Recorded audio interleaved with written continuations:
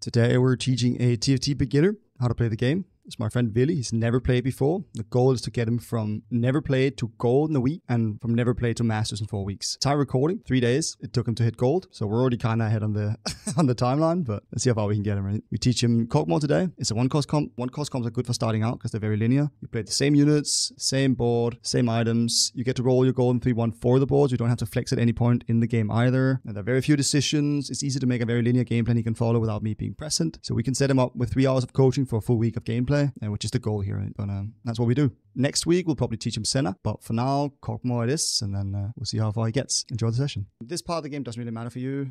You get to choose between different starting conditions for the game, but like, yeah, they don't matter much for us. There is for sure something to do here, but like, it's a 1 out of 8 that you win it anyways, and like, it's pretty low impact. At some point, you get to know them all, and then you start having favorites, and some of them are like fun, and some of them don't do anything, but at this point, we don't care about them at all. So the basic game plan we're going for is we're playing a 1-cost reroll is basically the style. We're sitting low level and just rolling a lot until we hit the 3 stars, basically. The main reason we're doing this is because this comp is on rails, basically. There's like the level conditions are very set, and the roll conditions are very set. It's a very easy thing to like start on. You can pick out the blue orb on the ground if you want to. We buy all the. If you look at the shop, right, 2 people have like 2 of the units have like the green mark on them. That's the guys we want, right? That's why we put the thing in the planner, because those are the only units we're looking for, and everything else we just sell, basically. You just pull it down. So if you take the Shen, right, you just pull him downwards. He's on the bow on the bench, basically. Yeah, so these units are in the shop. You pay gold for them, and then on the bench, which is not, holy fuck, that's a shop. You sell them by dragging them down, but we want to keep that guy. So everything that's not, fuck that guy and fuck Janna. Yeah. It's probably just getting like slightly started. So you get levels, and levels give you extra slots for units. So we're slowly getting more and more space for units, and then we just buy the full shop because it disappears every round. We want to buy all these units. Oh no, just buy the shop real quick if you can make it in time. Nah, it's fine. This is just the first game. We're just getting you used to how the interface feels, right? So these there is like a way to tell you how to choose this on your own, but I'm just going to do it for you at the start. We want the middle one, so we can roll the left and the right one just to see what the other options are. Yeah, that's fine. That's fine. Like, it doesn't matter. This is completely fine. The main goal here is just for you to get used to like putting units on the board, buying shops. Nothing needs to happen here. So we might just FF early and then go again later. We just need you to get like into it. So you want to make 10 here. Right? Getting to 10 gold is super important here. No, we're 10 gold. So you get an extra gold every turn now, basically, if you're above 10 gold. And since we can't really play the game, so since we don't level because we're looking for 1 cost, we're going to be weak all of stage 2. So for the next 5 fights, you're going to be weak. We're just going to play 3 units. When the other people are playing 4 units, we're going to be playing 4 units when they're playing 5 units. So we're not supposed to be winning fights. So we try to get 5 losses in a row because that gives us extra gold out of the streak because we can't consistently win. And then it also gives us prior on the carousel. So like in 2 fights, there's going to be a carousel where you get to pick an item in order of how low HP you are. So we're trying to get low HP both for gold reasons and because we need a very specific item on the carousel. So the first 5 rounds, you don't really play the game. You just kind of sit here and lose. And that's on purpose. And then if you right-click a component, if you try and right-click one of those, you get to see the items they can make. So this is one of the hardest parts of the game. It's like figuring out how items work and like which items are good and how to play around item economy. We're going to do that slightly slowly. We're gonna go slow about it. I have a lot of information in the sheet, but the first thing we need to just get you used to the game. Like what's a shot, putting units on the board, moving them around. That's like winning here doesn't matter at all. You just need to get used to the game. So when we get further in, you need to position a way where you make sure you lose stage 2, basically. Because some people just play really bad boards, and it's very important you don't beat them on accident. so we're going to put our backline carries, we're putting our 80 carries in the front and our tanks in the back, basically, to try and lose fights. That's going to be there. But at this game, it doesn't matter. This game, we don't care about winning at all. But we also just don't care about winning or losing this game. If you can like move around units on the board, maybe just like move them around just to get a feel for it. Like what your options are. And like there's a lot of like basic positioning stuff we're going to yap about the moment we get into a real game. But one of the things we want to look for early is like one of the main mistakes people make early in their TFT careers, they don't put their main tank in front of their main carry. It seems obvious, but you can kind of lose track of it. But it seems obvious, right? But this guy, look at this guy's board, right? We have a Nico 2-star to the right side, which is his best tank by a mile, and to the left side, there's only a Yasuo one, right? So imagine your board had damage on the left side and not the right side. You'd kill the Yasuo and then go straight into his backline. But if you had Nico 2 in front, it'd take a lot longer for him to get there. It's just you want to delay the enemy getting to your carry as long as possible. Right? It's like it does. We'll get into like more complicated positioning like in 2 weeks probably, but we're just gonna do full basic positioning for now. You can hit like challenger without scouting once. So like positioning is like you can learn very basic positioning and just sit and you'll be fine. So you want the blue thing. You want the tier here. Tier is the main thing you want. You take the Volibear because he's a 3 cost basically. So this is how the carousel looks. So you just walk into him here. He's red and he costs 3 exactly. Right? You can see on the circle is the value basically. So the green circle is 2 gold, red circle is 3 gold, and the gray circle is 1 gold. It's like the tier of the unit, right? And then the tier is so important for us that we don't care about the other thing. We just care about the tier. We need 2 of them to build it's not the best item in the comp, but it's close and it's hard to get to because people want tiers. You buy all the ones with the green check marks. Those we always buy. And then you sell everything that's not those. If you sell like the Volibear and the Lux, you still make 30 here, I think. But this is basically like the game plan for stage 2 looks like this. And then next stage, you're going to start playing the game. On the left side of the board, there's like a totem with like a small icon above it, we chose earlier. If you right click, you can like read what it does up slightly. So you can see right by your little guy, exactly. So that's an augment that's going to be the main source of variance between games. And it usually changes the way you play the game slightly. In this case, you need to position a specific way to get the value. Right? You can see if you put 2 units next to each other, they get a visual effect, which means it's active. Legally, we're trying to lose, so you don't really want it here, but it doesn't matter. It's going to be like, yeah, a lot of augments change the way you play a lot, basically. It means making like a very stringent guide is like slightly hard. Buy all of these. So those are the ones we're looking for. So we're willing to pay gold to hold them because we're going to pay gold to find them later anyways by rolling. So we'll just pay gold for them. This is stage 2. It looks like this. It's pretty slow. Stage 3 onward, there's going to be stuff to do. Usually there's some stuff to do here, but it depends on the lobby. Like there's some positioning stuff you can do early game. So you can see who you're fighting. There's a pool of people that are available to fight you, and you try to position specifically around that pool of people. And if like, oh, on this side they have a 1-star shitter that takes a lot, like that's have very low HP. If I can kill that while still losing the fight, I save 2 HP, stuff like that. Like we'll do that way later. It's gonna be like week 3, week 4 kind of stuff, if at all. Like it might never get relevant. It's like I don't do it unless I'm playing tournaments. Basically, it's a lot of effort. The payout's pretty big, but it feels like it's a lot of effort for very little. Basically, so this is gonna be the scariest part of. This is going to be the hardest thing to teach you probably. But like if you put Caitlyn and Kog'Maw all the way to the right, just one Caitlyn, one Kog'Maw all the way to the right, and you buy the Gnar and you replace one of your Kog'Maws with the Gnar, yeah, and you put Gnar up front straight up. The issue with this is I'm gonna have to teach you this. We talked about how to figure this out because Crocs are kind of hard to beat if you're full open because these guys are pretty strong, the ones you're fighting now. If you lose to them, you don't get the resources they have inside them, so they basically drop resources. So you need to be able to clear this. But consistently clearing this is like slightly hard when playing 1-cost reroll because your board's by design pretty weak, right? And you don't want to spend resources before or after this fight. So we're trying to figure out a way to make this consistent. And I think I'm just going to show you the basic positioning for it because there's only one on the right side, so you want to focus on the right side basically. But it doesn't matter this game. Like we have 3 games of normals that don't matter at all. So you're just getting used to how the game looks. You sell everything that's not the units we want. And then, so one feature of the stage we're at now, 3-1, is that you're still level 4 by this point. If you look down the bottom left, you can see you're 2 XP away. You get 2 XP a turn. So you're basically going to be level 5 next turn. But you want to be level 4 because your shot ups of 1 cost are higher here. So we want to spend gold by rolling here. So if you press on D, or refresh, press the reroll button with the mouse. You just go all the way down to 40 gold here and buy units along the way. And that's the main thing we're going to do this stage. We put into like, if they don't have the green little mark, they're not interesting to us basically. Oh yeah, if they make 2 stars, yeah.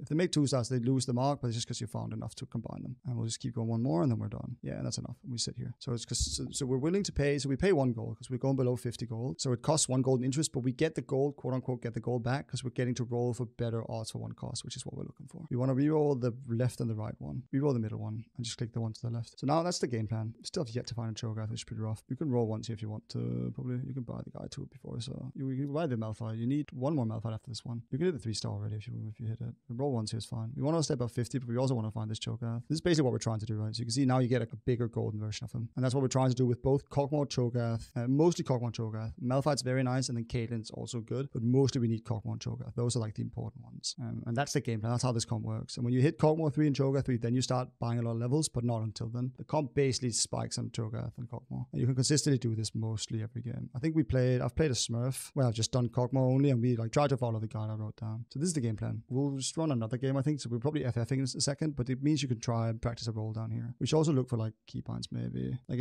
if you bind the rerolling button to like a keybind, it's a lot better. I often don't do it even though I'm supposed to, but like just getting used to rolling with the keyboard is really, really good just because it's so much more efficient.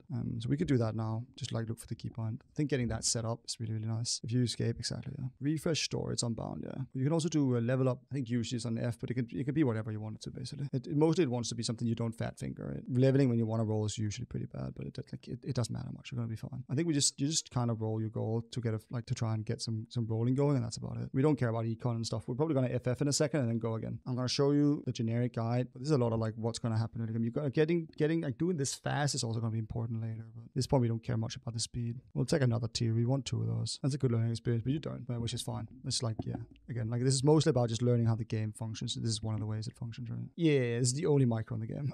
It used to be, people complained a lot. It used to be the first round of the game, the very first thing that happened in the game was like, oh, everyone on this, like just waiting for the port, like for this to open at the same time. So people were fighting for the same components. But I think you roll it to like 0 gold here, just to like roll, and then we position the board, I think, and then we FF, just to like get a feeling of what's going on here. Just go until you run out of gold, yeah.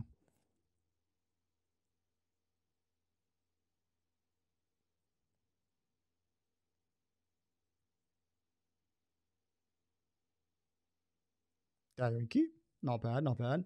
We'll do basic positioning. This is what you're going to look for when we're done with it. Like next game, you're going to try to get to this positioning too. What we're looking to do is put Kog'Maw on the Caitlyn spot, Caitlyn in the Kog'Maw spot, swap those two. And then you put Malphite and Cho'Gath in front of your carries, basically. That's going to be like how it's supposed to look. You could do a lot of stuff with it later, but like that's the easiest way to play stage 2, and it also lets you kill Crocs often, because you have to focus on one side of the Crocs, basically. Yeah, the goal is to get you to a point where you can play the game on your own. We're trying to get there in 2 hours. I think we might get there. This looks pretty promising. Now we're trying to like make the board. He goes in front to just up in front of Kog'Maw and Caitlyn, and then Cho'Gath goes in. Right? And then you want Nico in too, instead of you have a Gnar on the board currently. He's just kind of hiding. He's a small green guy. He's hiding in front of Kog'Maw. They sneak onto the board. So if you have open slots on the board and the round starts, it's just going to push something from the bench onto the board. So often you end up with stuff on the board you haven't chosen to have on the board. Basically, you get used to it at some point. It's mostly about like seeing the units, what they look like on the board in the shops, etc. Like we're just trying to get a feel for the game. So stuff like this is going to happen a lot at the start. Yeah, you got your upgrades right. So he's 2 stars. You have some 3 stars. You have no items, but we're going to fix that at some point. It's like the units get a lot stronger. They get about 50% stronger every time you upgrade them. So the first upgrade is 50%, and then the next upgrade is 50% again, but it's 50% of 50%, which is quite nice, right? If you right click, I think it tells you actually. Yeah.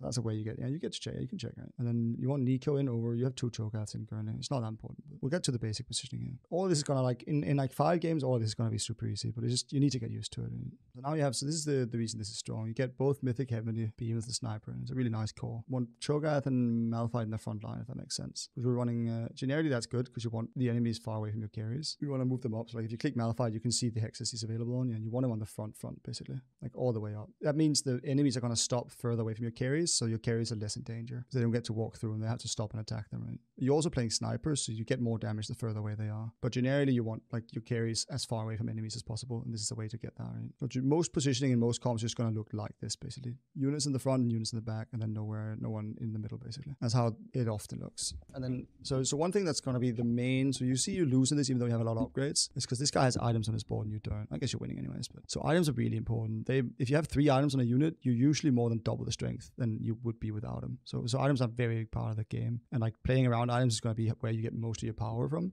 So items are pretty hard, but they're also super important. So we have to spend a lot of energy on it. You want the left ones, so we'll roll the right ones to see if we get something better. I mean, now the right one's the best one, so we'll roll the left one once. Yeah, and then we just click the right one. I mean, left one was an option, but it's like an option for a weird reason. So we want to reroll until Cho'Gath 3 every time. Cho'Gath 3 and Kog'Maw 3 we always need those, but the other ones we don't need. You keep rolling until you hit those, basically. I think the rules I wrote down is like if you're below 27 HP, just roll 0 gold and try to hit your stuff every time. That's a good point. Like having played League before is a big thing. Like, it makes everything so much easier because it's a lot easier to communicate to you what I'm talking about. Couldn't say Malphite, it'd be a lot slower, right? So it helps out a lot with just like speed of information transfer is like a lot higher than I've seen some. Like I've taught at least 2 people to play this game that hadn't played League before. I've taught 1 person to play the game that hadn't played League before, and like it takes a lot longer.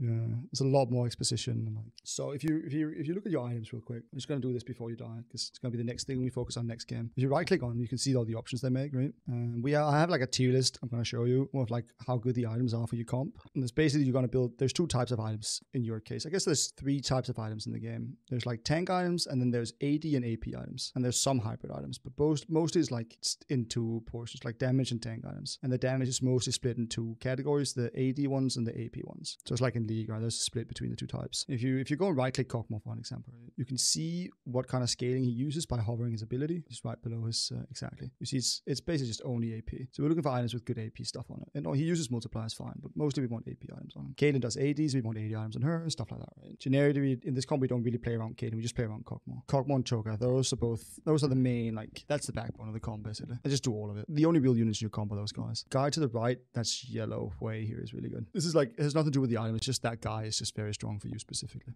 He's a mythic unit, you're playing mythics basically. And he's one of the best units in the game even without mythics. But he's on your late game. Like level 9, he's always on the board. He's on the board the moment you get him usually, but you don't get him before level 8, level 9 usually. We'll make some items and then we'll probably die, but if we don't die, we'll just FF and go again. But let's just like, if you take 2, you can see what they're called, right? They're called a lot of different stuff. That's a tier, there's a glove, there's a rod, there's a sword, there's a cloak, yeah, a chain. You know most of these from like League, right? So you want to do double cloak on Cho'Gath here. 2 cloaks make a dragon claw, you slam it on him. You need to put him, you can do it on bench too. I think that's good form actually. So if you buy the Yasuo in your shop and you put the 2 cloaks on him, on the Yasuo, yeah, exactly. It makes the item on the Yasuo. If you now sell him, the item's now made. You can't get the components back, but it means this is like, if you put that on Cho'Gath, that's an easy way to like not mess up basically. You're gonna have to go slightly high. His model is like slightly too big, so his feet are like, so that's how you make an item, right? And then there's like, yeah, there's a lot of different components. There's 8 different components, so there's a lot of different items, like 64 different items or something like that. Double sword gives a lot of AD, sword glove is an IE, like a lot of this like, it's like slightly intuitive, but some of the items are weird. Like blue buff is super important for low mana units because it reduces the max mana. So you go from 30 to 20 in the Cockmore case, which means you cast 50% more, right? Which is quite powerful.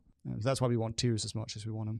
I think that was pretty promising. We go again. We go again. And then, yeah, same game plan, same base positioning, put all the units to the right. The reason that we were to the right is mostly just because it sets us up for Crocs, which we're scared of. Losing to Crocs is pretty expensive. Because you get the resources back later, but being down resources a whole stage is usually quite expensive. Yeah, you can read those if you want to. And if you click one and vote, it just moves your guy there too. You're gonna be high silver, low gold next week. Someone in the chat says. I think you're gold guaranteed, but we'll see. I'm pretty optimistic about this. I think you're gonna be piss chilling. I still think like a month and you're masters if you put in like 3 hours a day, 2 hours a day. Honestly, people, I've been called slightly delusional for that take, but I think it's just, yeah. I think it just works. We'll see. Fuck him. He's not in the chart. There's now a guy. He's a fraud. Ooh. Yoink. That's a fucking drop. So you need to play 2 units here. So you can't really sell all of them. But just, yeah. If you play 2 units here, you don't lose, basically. If you play 1, Cockmore dies if he tries to solo this. I think Gnar might be able, maybe he doesn't. It doesn't matter. Because you don't need to, like, you can just play 2 here. It's free to do. But yeah, neutrals are weird. There's like, it's usually a break from the game, right? You get time to think on neutrals because they're designed in a way where you're basically guaranteed to kill them. You can also lose if you're playing like a 1-cost reroll like we are. That's a good opener. It's a lot better than last game. Yeah, so this is we're doing normals first. He can't do rank before he's done 3 games, so, which is actually fine here. Oh, it doesn't work when I do this. So when I'm not full screen, I can turn my mic off and yap to the chat, and then when I am full screen, it doesn't let me mute mic on keybind, which is weird. So we'll roll the middle one and the right one probably, and we'll roll the left one too, and then we'll click the middle one. I'm gonna teach you how to like figure out augments, but we're just gonna like not think about that at the start. Cho'Gath and Malphite in the front, and then we're fine. I think that's like all of it here. This is the gameplay for stage 2. You just sit here and wait.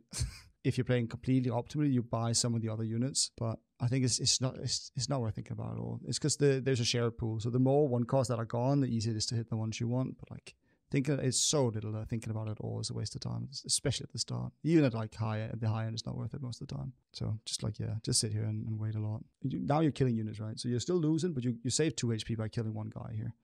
The scary part of position like this is legally this is good front to back positioning, so you could end up losing a fight if someone's playing a really bad board. Like if you had a Cho'Gath 2 here, which was very possible, you would have won the fight, which is legally bad. So we want to later, we don't, at the moment it doesn't matter, but at some point we're going to do the slightly unintuitive thing of putting Cockmore in the front and then the other 2 in the back, just to make sure we lose, because the tier is so important to us and the losing is so important to us, because we want to optimize the gold we have available on level 4, and the way we get more gold on level 4 is we get as much gold this stage as we can, and that's getting a good loss streak going basically. Your natural, even if you don't buy XP, you get level 5 already on like 3-2 basically. I think I need to figure out a way where I can like mute, because like a lot of the stuff I'm going to say is going to not be directed at you, but like there's a guy in the chat yapping about if you hit upgrades, you can position like this front to back if you have no upgrades, and you can swap. So the moment you hit Cho'Gath too, you have to put him in the back else you win the fight. I think that's mostly slightly true, but I don't think it's worth thinking about. I think Cho'Gath 2 is just so strong that it might be scary anyways. It's a good start. You're killing a lot of units, which is really nice. I think we're going to end up, most of the time you're going to be in a spot where you don't need to kill units, because what it does is saves your HP, but you're probably going to be in a spot where you're streaking most of the game often,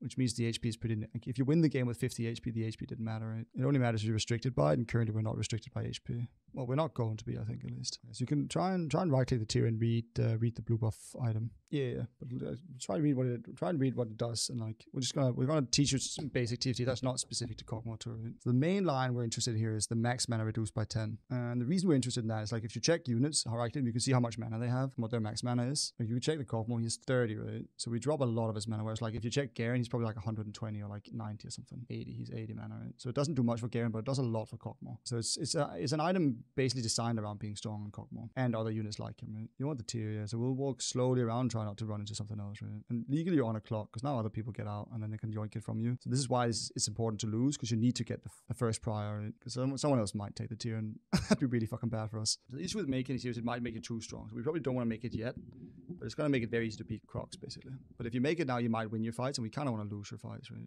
We can just wait. You can also make it on like a Sivir if you want to. We always make it. There's no way we're not making it. It's like, so you can just make it if you want to, but you can also just wait. There's no like, yeah, they're the same option in this case. Now it's locked in. There are some augments in some regions that like let you split items again, but those are like, they make the game a lot harder to play. It's a close fight, right? Yeah. But Volibear is like, he's a 3-cost, he heals a lot. He gets really scary in some spots. You can build him so he's basically unkillable. There's some boards that cannot kill a well-built Volibear basically. Yeah, these are encounters. They added this set. So sometimes you can see it in the top, right? The stage, there's like this little swirl. Every time there's one of those, something's different to normal, because something else is going to happen. In this case, you're getting pulled into arena and then something happens. Sometimes it's this, where you just get bigger. Sometimes it's like you get a lot of items. Sometimes it makes rerolls cost less, stuff like that.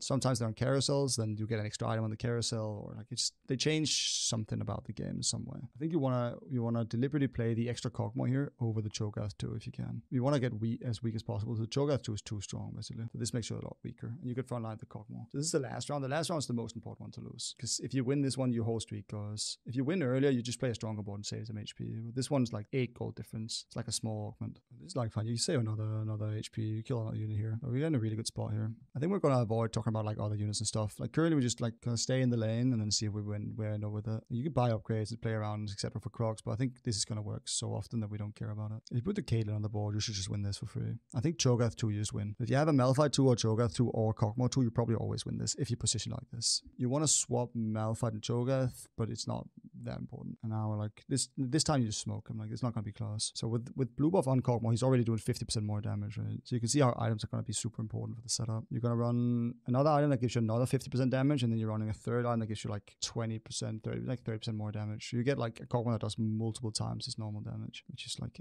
that's pretty good for the normal reasons, right? And another item we're really interested in, if you right click on the cloak or the rod, either one, you want the Ionic Spark. You can try to read what it does. The one on Cho'Gath is the main tank. The reason that's really insane, because your whole board just does a lot of magic damage. Oh yeah, we want to roll now while we're level 4 until like 40 gold, and then we just go back to 50 afterwards. Really nice. You have 2 units on your bench you don't need. You can sell those and roll a bit more, but you don't like, it's not important. Yeah, we sell him. We don't need him. He might show up later, but he's not going to be here for so long. Your level 5 board doesn't have him, and you're going to be level 5 for the next 5 rounds at least. So we'll just wait around. We want the one on the right so we can roll the 2 ones on the left. Let's do I think it's probably part. I think Exiles is more fun. Exiles, you have to play around it. So let's click Exiles, and then you can like then read Exiles real quick. Just want to make sure we don't lose Econ here, which we don't. I guess this is fine. You can also go to 40 now. We're still looking for one specific unit here, and now we stop again.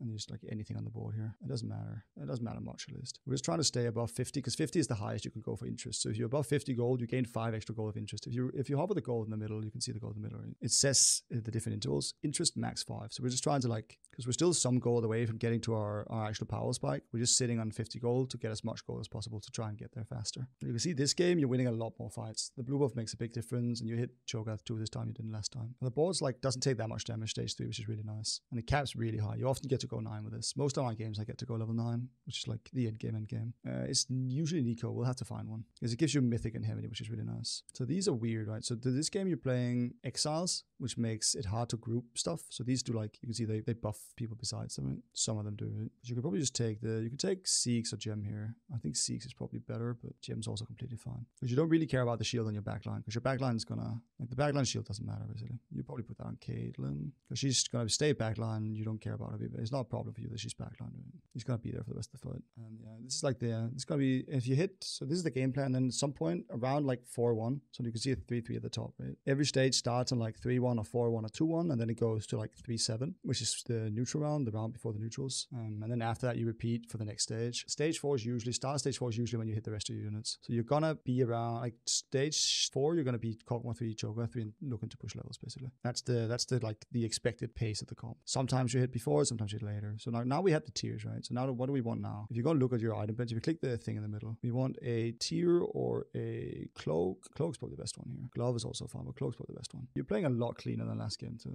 Moving around units. I think Kotso mentioned you put in the Cho'Gath without me mentioning it after we took it out and stuff like that. And you're already doing like a lot of the basic micro stuff. Yeah, she's also a frontliner, so you can just like dump her in the front too. He's actually fine to have in the back. So if you read his ability, Nico's also cool. You could like reading the units' abilities is like it's gonna take a while to get most of the units down, but legally knowing the abilities is quite valuable. You don't actually have to, but it helps. Really. That's good. That's a good take. Let's do that. Let's look through the abilities in the units. We can do Nico. Damage reduction is pretty powerful, but you often don't get Nico 3 sadly. So Malphite's pretty interesting. You think he's interesting to read here for just like the wording of it, because it actually makes your current position a lot better than it's supposed to be. Attacks deal magic damage. So he's an on-hit unit basically. Like he's a tank that's an on-hit unit, and you don't really care about him often. Like it's just nice he's there. But here you have a Seeks that gives 30% attack speed for free. And he's at this point in the game, he's a lot of your power. If you check the damage, if you go top right, the very top right, there's like 2 swords. You can click those. Exactly. So you can see Malphite just did nearly the same damage as a Kog'Maw with no setup, while also being a tank. So like early game, and early 3-star is very powerful, and getting it with the Seeks here is pretty nice because he's an on-hit unit. Right? Yeah, you can sell the ribbon. You just sell the ribbon here. You have a ribbon on the bench, but going below 40 is fine. You'd rather buy it than not buy it. Legally, we're supposed like you're playing now where you're sitting above 40. You're supposed to do that with 50, but it's like it doesn't matter much. It's like in the future we'll stay in 50 because it's an extra gold a turn. It's the same idea, just 50 instead of 40 as the barrier. That's gonna be when you get like when you get like more like energy to like think about the fights, you're gonna see him missing a lot in spots where it's important he doesn't, and you're gonna be pissed about it. But that's a fair bit away. I've yelled about that multiple times today already. Fuck that guy. I like the comment. Size is good here, but it's hard to fit him on the board. So we can't really play it. Yeah, we just sit there. We just keep rerolling here. Oh, holy shit. Yoink. That's a good fucking shot. We can make items too, yeah. Yeah, so we're making a gargoyles probably. Now you get extra items, so we can check and maybe build something different depending on what the items are we get here. That's really good. Okay. Just sell everything that's not the things we want. You can make a Gnasher's Tooth on Kog'Maw. That's the best item on him. Like that's the best item on the comp. It's not true. Yeah, exactly. I think Spark's the best item on the comp, but it doesn't matter. Gnasher's Tooth is really good on Kog'Maw, yeah. So now he's going to do an extra 50% damage on top of what he's already doing, and then you can make gargoyles and Cho'Gath. Your items are actually really good this game, which is not a guarantee. You often end up with awkward items, but this game you have like, your items are basically perfect. It's really, really nice. It's going to make you a lot stronger than you're supposed to be. Like if you let's read gargoyles real quick too. That's on the Cho'Gath. It also makes it so you're having him targeted is now better than before. So if you can put him like in the slightly exposed area, you don't hate that because you get extra stats for every unit targeting. Like a lot of these items change the way you're supposed to play around the unit. You probably want the one in the middle, so we'll roll everything else. We just get the one in the middle. I just keep going with the rolling, yeah. We're pretty close. You only need 3 of each. You're gonna get there soon. And now we can like, we'll just stay. You're still so high HP that we can just go slow, right? We don't have to send it yet. You can stay 40, yeah. I think staying 50 or 40 is completely fine. Right? We're just sitting and hanging out. Like you're too healthy to like be scared, right? So the way we're trying to play this currently, normally you would do, imagine you're like 20 HP, you're dying in 2. If you lose 2 rounds, you die, right? Then you start rolling to 0 because you want to hit your units to try and win a few rounds. But right now we have just so much HP, you can go super slow here, which means you can play for cap basically. So like if you start going 0, you lose all your interest intervals. So you're down 4 gold a turn, 5 gold a turn for the rest of the game basically. Instead of that, because if you don't take damage or you have the HP to do it, you can just sit on high HP though, like on high gold the whole game, and then you're going to outscale people that couldn't do that basically. So if you're not pressured, you might as well just greet the gold, which is what we're trying to do this game. One thing that's also really nice about this setup is like if you hit the 3-star, you cannot see them in your shop anymore. Caitlyn, Cho'Gath, and Malphite don't exist in your shops anymore, which makes the chance of hitting Kog'Maw a lot higher. Right? We're going to get to the late game board this game probably, which is really nice. You have a lot of shield in this combo. All your augments shield you, but they're pretty powerful. So combat cast is really nice because Kog'Maw casts a lot. Some of your frontline casts a lot too. Just generally combat cast is quite strong. It's a lot of HP. And then Exiles has a lot of HP too. It's just upfront tankiness. And then Epitaph is the same thing. Like you have a lot of defensive augments, which is really nice because Kog'Maw actually wants, if you read Kog'Maw's ability, he wants time basically. He gets a lot out of time. So he does the damage, but he also also has specific targeting, and he gets more range per every second cast. It's one of the reasons we wanted to cast this much, because you can kill the carries without killing the front line, which is quite powerful in a lot of matchups. So it's either a tank or a defensive item, and here's a tank item basically. You can get, so the two options here, if you go and check the bow item, you could do Redemption and you could do Nashers with Tyr and the thing. With 2 Nashers on Cogmore is probably actually the best setup. Blue Wolf double Nashers is probably the best Cogmore setup. So we wouldn't mind that. And then here we just make Redemption, because Redemption is one of the best items on Cho'Gath, specifically with this build. If you don't have a declock, Redemption is insane. If you have a declock, it's slightly worse because you already have a healing source. But like this, just Cho'Gath is not dying for like a while. If you hit the Cogmore 3, you're in an insane spot. Like, if you're in a lobby where you're pressured, I would roll more, but you're not. So we just stay 40. Like, legally, you're one off a turbo spike, but like you don't care because you're so strong, it doesn't matter. If you check the damage, the Cho'Gath is going to do the same damage as the Cogmore while also tanking infinite. Like he does a lot for your board. I guess he's getting slightly outperformed here. His AoE setup was not good enough, but he's really scary. He's very hard to kill. Redemption gives him healing over time too, so like he basically just cannot die currently. Probably no one in the lobby with enough damage to kill him. We just take the gold here. The remover is too much. Too much isn't that probably. We probably want to go a bit deeper here than normal. We're going 30 this time because you're getting level 6 next turn. And it reduces your odds of one cost a lot. So you want to hit the Cogmore before you get to that point. Exactly, that's really good. Yoink. So that's the main game plan. Like, now we're done with the main game plan. This is like the first thing that happens. Usually you're done with this at like 4-1 instead of 4-6, but that's just how it goes sometimes, right? This is how it went this game. Your items are really good. You have your units. So the next thing we're doing is we're putting like a lot of other units in. If you look at the left, there's like some of these traits we care about. Mostly we're playing Mythic. So both Cogmore and Cho'Gath are Mythic units. Getting extra Mythic in is pretty nice, but you don't get anything out of it unless you have 2 extra slots, right? So the next time we can play an extra, like, the extra Mythic breakpoint's not coming before level 7 here. So we can't get to 5 Mythic before level 7 because we're not dropping in the units on our board. So what do we play next level on level 6 when we can't get an extra Mythic unit, like an extra Mythic breakpoint? We're trying to find a unit, we're trying to find a Laui because she gives us both Arcanist and Ghostly, which is really nice. But we don't want to roll for it. We just want to like sit slowly and level slowly, basically. We just wait, yeah. But if you look at the left side, you have Arcanist and Ghostly and Invoker, and you can try and find one of those in your shop. If you get that trade in, it makes you stronger, right? So if you find any of those, you get stronger because you can go from 1 out of 2 to 2 out of 2, right, and get the bonus. Arcanist is probably the best one. They sell for the same. They buy for, so it's easy to just buy stuff and have it and then sell it when you don't need it. I think you just want to level here actually. This is atypical. This is because you got away.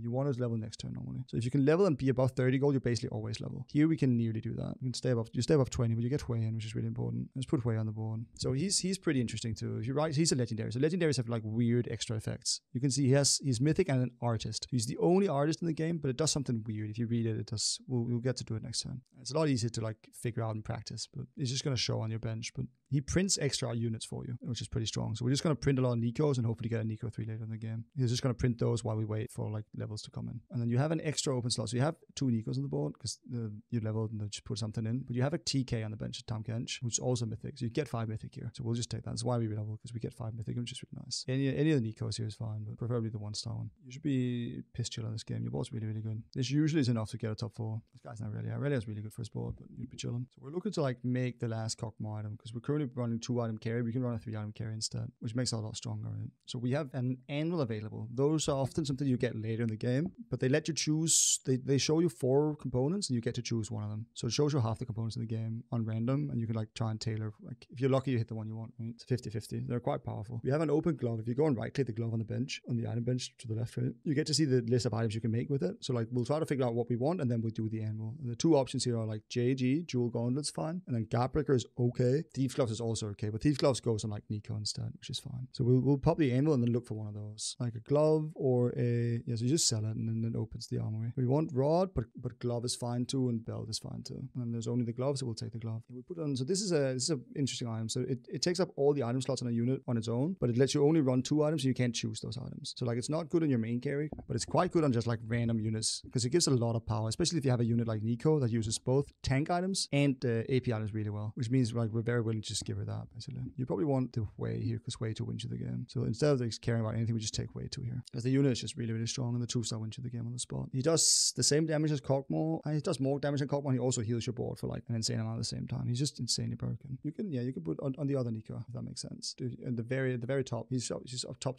Yeah, exactly. And then we put TK in over the other Nico. Then you get 5 Mythic in, which is nice. Tom Kench over the Nico that's not with the item on it. And then you get 5 Mythic in, which is really nice. So I'm going to show you, after we're done with this game, I'm going to show you a spreadsheet I made, where there's like a lot of this information I'm giving you is just in the spreadsheet. It also like details what board you're supposed to play later and like stuff like that. At this point, I can show it to you, and it makes some sense probably. It's mostly this comp often hits Kog'Maw 3 and Cho'Gath 3, and if your items are good, it just kind of looks like this. Like you're just very strong for a long time. For such a long time, you can make it to level 9. That's usually the way you try and play the game. And then when you get Hwei 2, you can win the game on 9 basically. And like you can go first if you get there fast enough. So that's the game plan. You try to hit this early enough that you can just get there fast. You just kind of wait. We want to go very slow. So we want to level, but we don't want to level if it puts us below like 30 gold basically. But if you stay above 30 gold, you want to level. If you sell the just down and the Volibear and the Gnar, maybe there's enough. As long as you stay above 50 gold, it doesn't cost you anything to check. So you can see how close you get basically. You're going to play a few games and that's going to stop happening. So like don't sweat the small stuff at the start. It's going to happen a bunch of times. It just doesn't matter in the grand scheme of things. We'll be fine. We'll just put anything in. Ghostly, Bruiser, Arcanist, all good. You can buy Nautilus in the shop. He's on. I haven't shown the endgame board, but he's on the endgame board. He's a mythic unit. He has a big stun and he targets on the biggest amount of units. So he's usually very valuable because he just stops their carry from doing stuff for a second and a half, which is really, really nice. So you play him over TK. That's the endgame. You can move the Nico onto the left, so it's going to start copying again on the bench. I mean, you need on the like swirly hex. If it's on there, Hwei is going to like duplicate it basically. That's where we want to put it. So you slowly get more of them until you hit the 3-star. The game's probably going to end before that point, but like, that's way to acquire. That guy's such a fucking menace. And like, you're welcome to just like make decisions and stuff. Like you can just sell whatever. Worst case, you sell something we needed, but it doesn't matter. Like we're just here to test stuff out. So if you think it's supposed to be sold, you just kind of sell it. And I'll tell you if something bad happened. But like legally, there's no consequence to anything currently. You dropped an item annual this time, so that's basically like an annual, but it's slightly different. It just gives you full items to choose from instead of components. We're looking for a last Kog'Maw item, so we're looking for like an AP item or like Nasher. So like if you see something that looks like an AP item, it's probably an AP item. Like Arcanist is an AP item, so we'll just take that. Legally, that's one of the worst ones, but like we'll just take any item here. It makes them a lot stronger. We'll get a lot more damage in. Look at this Cho'Gath still not dying, by the way. The guy's such a beast. He's also running some healing here. So he has a redemption, which like you can see it once in a while. It procs and heals him, but it also gives him damage reduction. Redemption is very good as a last tank item because it scales the other items really well. Damage reduction and healing when you're already tanky is really, really nice. You can just level here. Like you're staying about 50 gold every time, right? You could get like Arcanist if you want to. So level 9 is the last level you're ever going to get this game. So you could just go 9 if you want to. Because like there's nothing to use your gold on but go 9 basically. So like you already made it to 9, so like there's not much to use gold on left. And you just put like whatever in. We have an item on bench. We can try and figure out where to put. So we have a Gargoyle just on the bench. So we have any tanks without items. Currently we have a Nautilus who's a tank in the front line, right? So we can try to give that to him maybe. It's like at any point. Like it's not like important. Just like we're just doing like, I'm trying to not to overwhelm too much. We're just doing like a lot of small stuff. We're doing it slightly slowly. Legally you're supposed to split, but it's not that important. But you can like, so currently Hwei is next to Nico. It works. Adjacent means all the way around. You kind of have to move Hwei down if you want the value on Nico to, but then it works, right? Now you get their value on everything but the units that are clumped. You can see the shield here actually. So you get to start the fight, you can see who gets the shield and who doesn't. Right? So you see the front, they get the shield in it. So now you made it to 9. This is how the comp looks at the end game. It's like you're down, you only need, there's like a few changes. The end game board is not that important. It's like there's a few good units you haven't seen yet. Like Wukong gives the whole board attack speed, which is really powerful. So if you see a Wukong, we want him. Illaoi gives Arcanist and Ghostly. So if you've seen Illaoi, you probably buy that too. You can take Lissandra if you want to. Lissandra's fun. So she puts people in a teacup, and then if they die while in it, it is a 50% chance it's going to give you loot, which is often half an item. Sometimes it's gold. So that's pretty powerful too. That's the Wukong, yeah. So you have it. So you're currently 6 out of 5 mythic, which means we can drop a mythic unit without feeling bad about it. So we just take TK out and put Wukong in basically. Good read.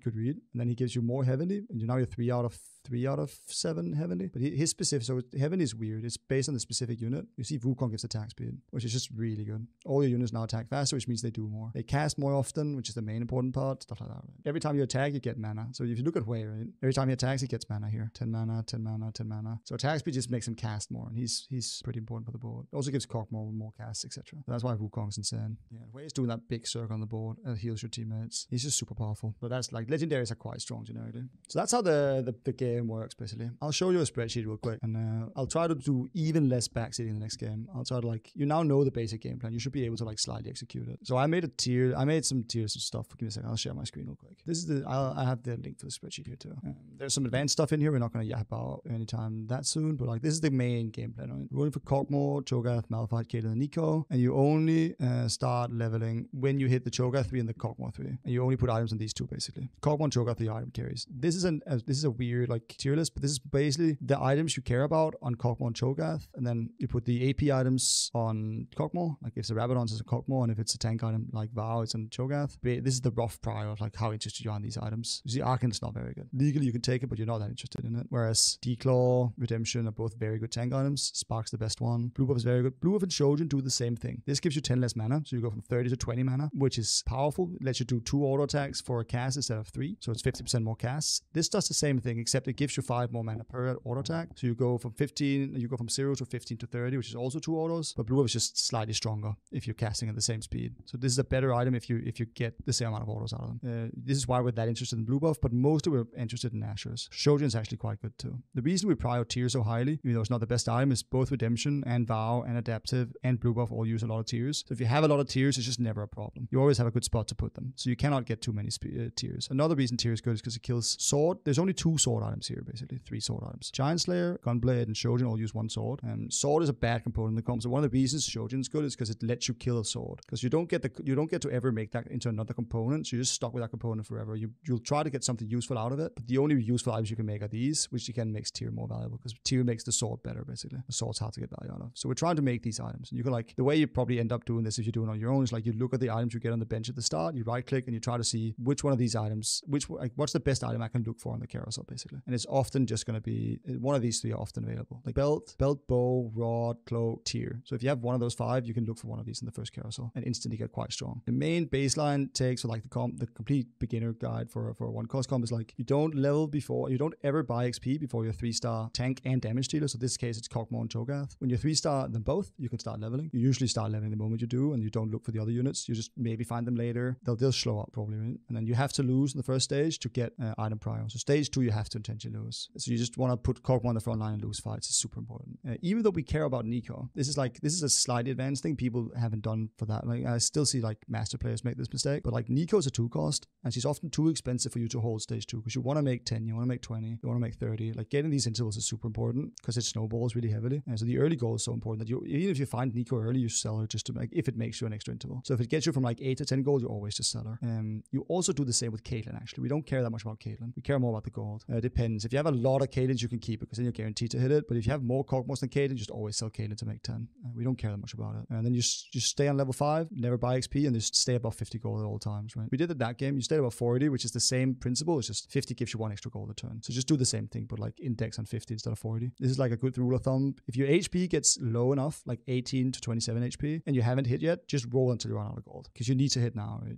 You're on like time, you're on a timer anyways. So you're just trying to like save, like win a few rounds before you die anyways. So you can like get a 6th instead of an 8th. Because that's still a lot of placements. Just like if you're close to dying, start spending all your gold. Like fuck interest, fuck level 9, fuck all that. Just spend your gold to get stronger. Right? The same goes for like the level up stuff. If you already hit the units and you're dying, you might as well just level, even though it fucks your econ. Because at that point, you just need to not die. And leveling gives you an extra unit on the board, which makes you stronger. Right? The generic game plan is just, go level 5, roll until you hit. If you hit, you start leveling. Every time you can level and stay above 30 gold, you just level. If you stay above 30 gold, it doesn't cost you anything. It's just a math thing. Like you go from 50 to 40 gold, and then you get 10 gold the next turn, you're back to 50. So it costs you 1 gold to roll to 40 gold. Rolling to 30 gold costs you 3 gold, because you go from 30 to 40 to 50. So you lose 2 gold when you're 30 instead of 50, and then you lose 1 gold when you're 40 instead of 50. If you go below 30, you lose a fuck ton of gold. So we don't want to go below 30 if we can help it, basically. So 30 is like pretty cheap to go to, and going to 20 costs you like 6 gold instead of 3 gold. Like it gets a lot more expensive. Going 0 costs you like fucking 25, 30. Like it gets way expensive. So we try to stay slightly healthy in econ. I think we run it back, and then this time I'm going to try to like ask you about what items you want to make, and we'll talk about the decisions, basically. And I'll try to still keep it pretty light. I think if you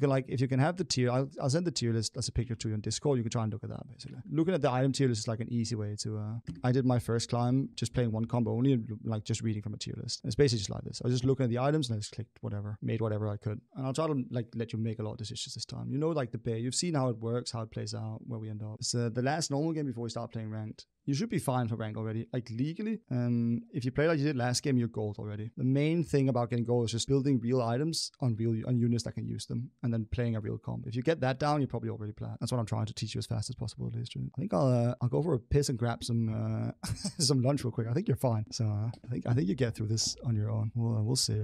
Like legally, chat's got you this. I think you'll be fine. You got the game plan down last game. That looked pretty promising, right? So, you start with a Cho'Gath 2+1, not bad. But I'll be back in like 2 minutes. I think you're fine. Just make sure you play the amount of units you can, because then you can't lose to these, and you'd be piss chilling.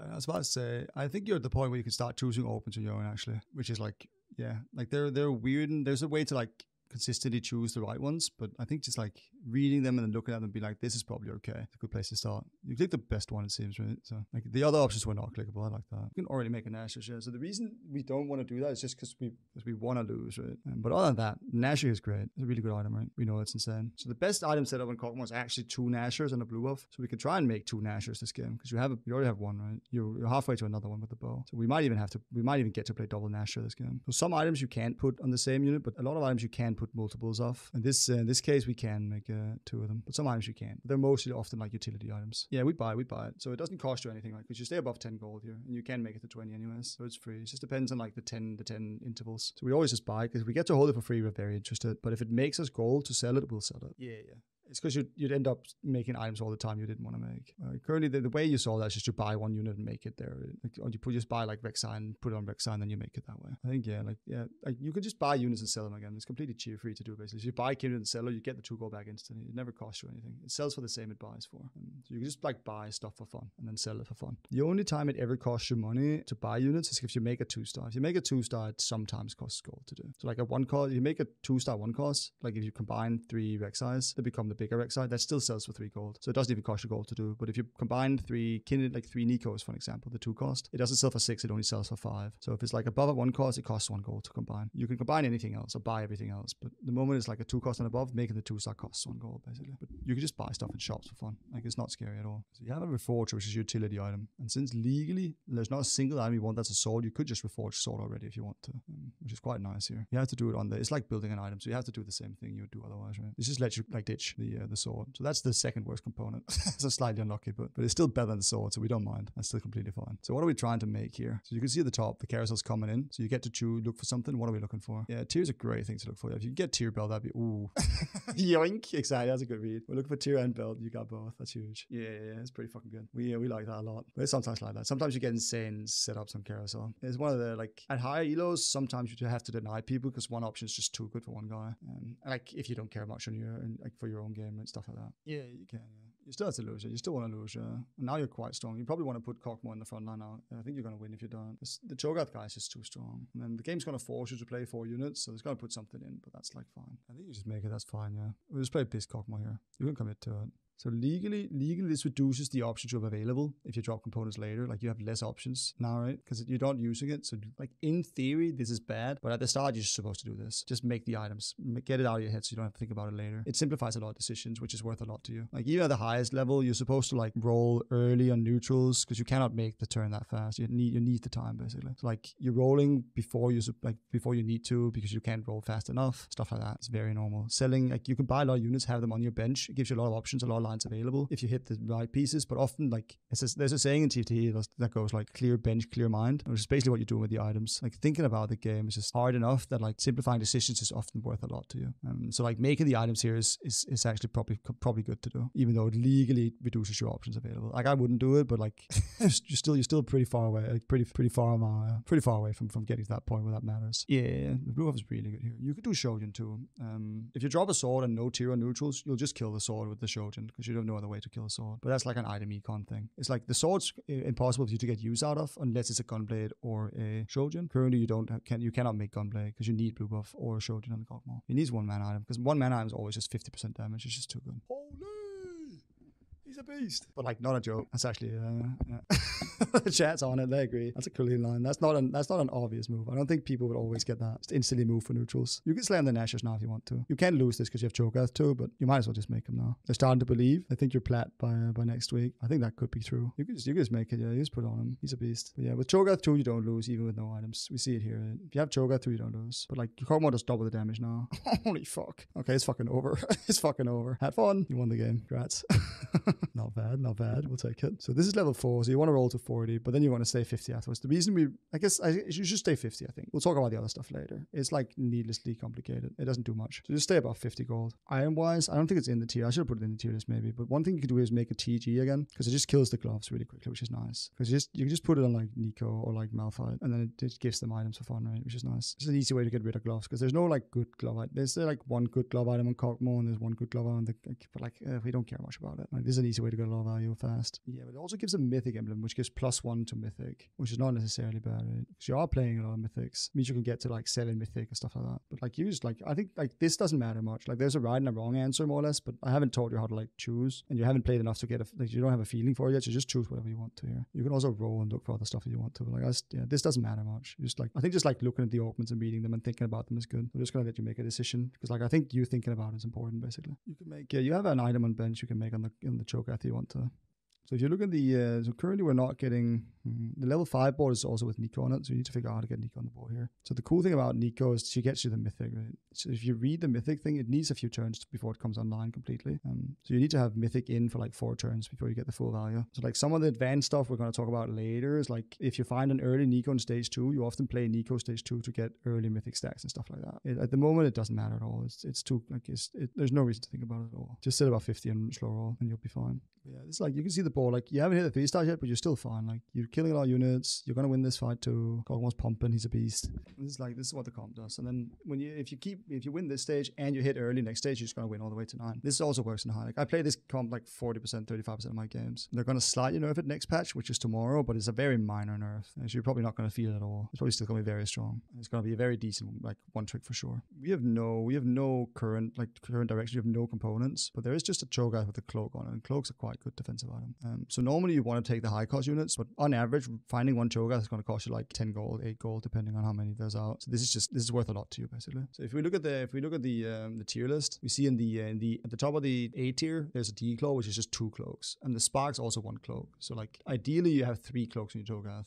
So the cloak's very good, yeah. You can use a lot of cloaks. Exactly. And when they're 3-star, they become golden often. So he changes. You can see the Cho'Gath that's on the board is also slightly silver compared to the one on the bench that's 1-star. So you can like, yeah. There's also on the health bar, you can see there's a gold like border and like silver border and then a small bronze border. So you can like quickly grasp the power of an enemy's board by like seeing how high their star levels are. He's a lot stronger than the bronze guy. Exactly, they get smoked. Your board's pretty good. You have way better items too. Yeah. The chat started to believe. They were skeptical when I said you could do masters in a month, but they're like, yeah. You know what? This guy might fucking make it. Yeah, they believe. I believe too. Nah, you'll be fucking chilling. Like, it's mostly a knowledge check, and you can one trick all the way for free. You're a quick learner. Like, this is going way quicker than expected. So, and I expected to go fast, but we're ahead of pace currently. I'll just let you. This is like a spot. I'll just let you make the decision on your own. You can do whatever here. You can see on the left. You can see you have a lot more than 50. So on the left, you can see how many interesting tools you're making. You can see you're making 5. So you have more than 50 gold currently. I think artifact's fun because you don't know what an artifact is yet. We can just click artifact. I'll show you an artifact then. Just click the artifact so you can get to see what it is. Holy fuck. That's a shop. Yoink. Yoinky? That's not bad. So this is a different type of items, basically. You cannot make these, but some of them are really powerful. So you can open it and see what you find, and then like just read them. They do weird stuff. So these are not that good because you don't have open. Like Mana Saint's quite good on Kog'Maw, but you don't have an item available in Kog'Maw. You can do Collector on Caitlyn maybe. You could do there's some options. You could like Mana Saint because it wins the game later. If you get a Mana Saint on Hwei, you instantly win the game. There are some like setups, but you play for way late game. But you can just do this. This is fine. Artifacts are quite powerful usually, but you did like some of the tank ones are really good. You get one that's called Winter's Embrace. If you put it on Cho'Gath, every time someone attacks him, they attack 20% slower. And if they hit him 8 times, they get stunned for like a second and a half, which is insanely powerful. It's like the best item in the game. It's pretty dumb. Some of them are really good. Another one heals you like 2.5% HP a second on Cho'Gath, which is also really good. And some of them are really, really strong. Another one, like if your Cho'Gath gets hits 40 times, you get 2 gold. Like some of them are really, really strong. Double Gargoyle is actually not bad. You can just go Gargoyles if you want to. Double Gargoyles and then Redemption would be really insane here. It would make you very strong. You end up with no Spark, which is probably fine, which means we're going to look for, and we won't think about that. That's fine. Like, not a joke, you're already like mid gold. And like, yeah, we're just mid gold already. We're skipping a lot of the hardest stuff is like figuring out how to build boards out of the stuff you find is like hard, which we solve by playing the same comp every game, right? Yeah, exactly right. For the same reasons, right? We don't want you to think about how the unit works. We want you to think about like macro, and we want you to think about lane states, and it's the same thing here. Right? Yeah, you just read them and then choose one. I think we're not gonna think too much about like the best ones. We're just gonna let you like read them and think about them. It doesn't matter. It's like just reading and thinking about them is the only thing that matters here. I'll teach you how to like get them later, like figure it out later. This is the opposite of Exiles. You get more shielding if they're close to each other, basically. You can sell the Cho'Gath to the left because you already had the 3-star. There's no more left in the pool. Right? But it's also kind of fun to have one laying around because it also does make her stronger. She does more damage. She crits, higher AD, stuff like that. Yeah, one of the reasons we want to play one comp a lot at the start, at least, we could do more comps later, but especially if you get bored of it, because that's the main thing. Right? Being engaged is the main important thing. But the cool thing about one comp is you get to like learn items. You get to learn about like different econ timings, and you get to think about positioning, and you get time to like, a lot of it's going to be autopilot pretty quickly. Like at some point you've done this multiple times. So there's a lot of this starts being second nature. And you get to scout other people in the lobby. You get to think more about your items. You get to like look more for like, think more about the augments, stuff like that. So you get to think about the stuff that works in every comp. Like item economy, econ intervals, all this stuff is relevant for every comp. But if you keep changing comps, you're just going to think a lot about what units you're buying and where you're putting them on the board and like what items they want. You're going to think about a lot of stuff that doesn't translate well to like other comps.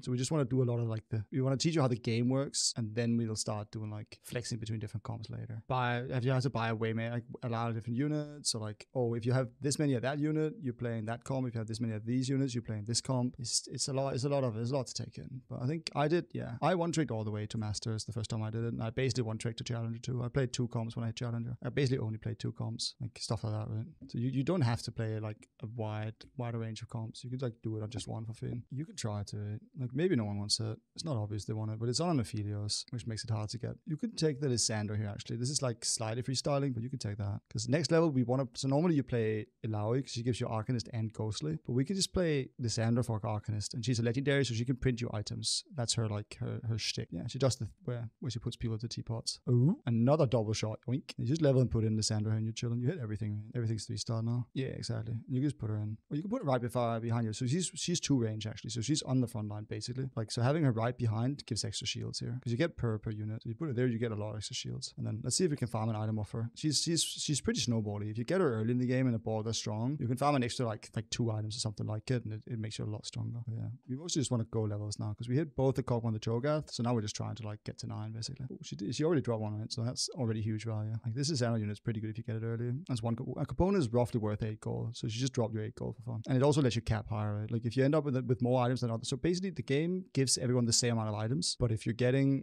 items off Lissandra, you're just gonna have more items than other people, which makes it really hard to beat you later in the game. So this is just like a way to snowball really heavily. The only thing you can do is like Nico too. We just want to get to 9 now. We hit the Cogma, we hit the Cho'Gath. The moment those guys are 3-star, we just want to get to 9 and find Hwei as fast as possible. Yeah, you can, yeah. There's a few reasons not to, but you can, yeah. And I just do that. If it makes it easier, just do that every time. We'll get into the more advanced stuff way later. It doesn't matter. It's so minor. It doesn't matter. Some of these artifacts, if you get them very early, they can pump you a lot of gold early in the game, and that's a lot more important. So the other ones have that. For some reason, the collector doesn't. But most of the other gold items do tell you how much you've made. You've made 5 gold so far, which is like pretty good actually for getting it this late in the game. Yeah, some of them are really, really strong. The best ones, so on 2-1, the very start of the game, the best one to get is Diamond Hands. Whenever the unit you put it on gets to 50% HP, you can make redemption here and you piss chillin'. The game's just over for fun. The game was over anyways, but it's more of an hour. Right? There's a lot of stuff like at some point you're gonna slam the item on the wrong unit, and you're gonna have end up putting a component on a unit you didn't want to. And like I was telling you before, it happens. It's just gonna happen. It also happens at Hilo a lot. Putting the items on the wrong units is a very common thing.